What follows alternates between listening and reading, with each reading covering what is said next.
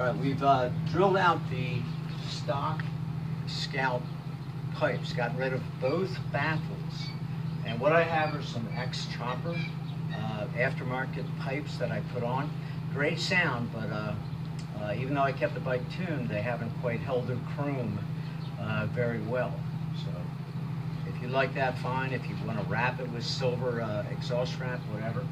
But I'd rather get the chrome originals back on and see how they sound. But we're going to start it up here and see how the original pipes sound, and then put on the real ones and see how the difference in the sound.